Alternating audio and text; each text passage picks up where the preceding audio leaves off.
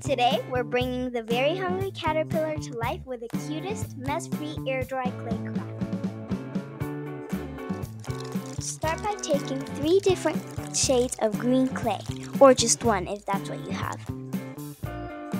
Roll out your clay into 1/4 of an inch thick rolls.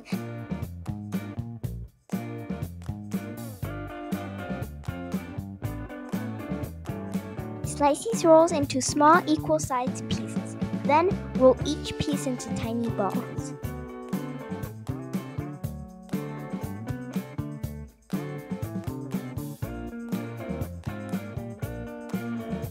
Connect the clay balls into a caterpillar's body using Mud Podge.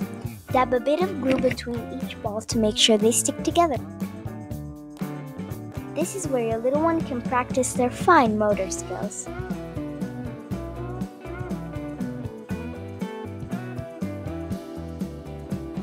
Take the red air-dry clay to form the caterpillar's head.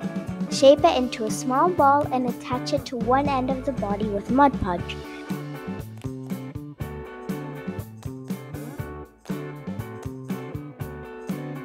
For the eyes, use yellow and green air-dry clay to make cute little eye shapes. If you have googly eyes, you can use those instead for an extra dose of charm.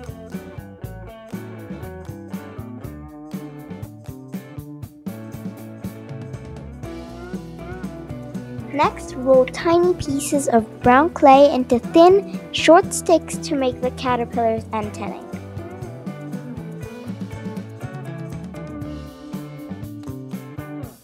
Roll small brown clay balls and stick them to the underside of the body to give your very hungry caterpillar some adorable feet.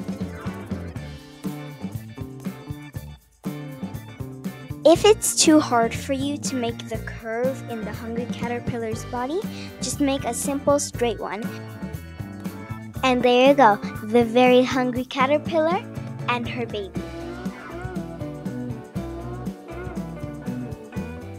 If you enjoyed this video, subscribe. For the supplies and step-by-step instructions, check the links below. Thanks for watching, and don't forget, learn and play every day.